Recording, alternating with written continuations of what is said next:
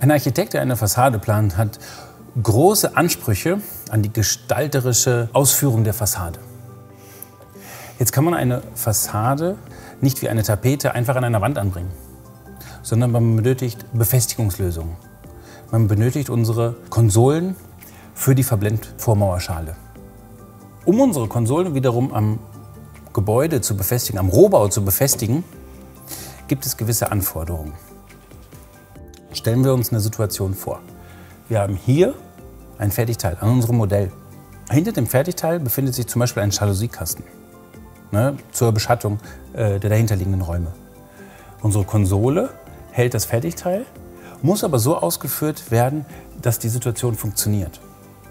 Befestigt am Rohbau, das heißt, wir brauchen an dieser Stelle, wo die Konsole sitzt, Beton. Die Decke 20 cm, 30 cm, aber eventuell auch noch einen Überzug, damit wir auch die Last, die an der Stelle ankommt, auch wirklich in den Rohbau weiterleiten können. Dafür brauchen wir ausreichend Beton. Und so gehen wir Schritt für Schritt vor. Rund ums Gebäude, jede Situation.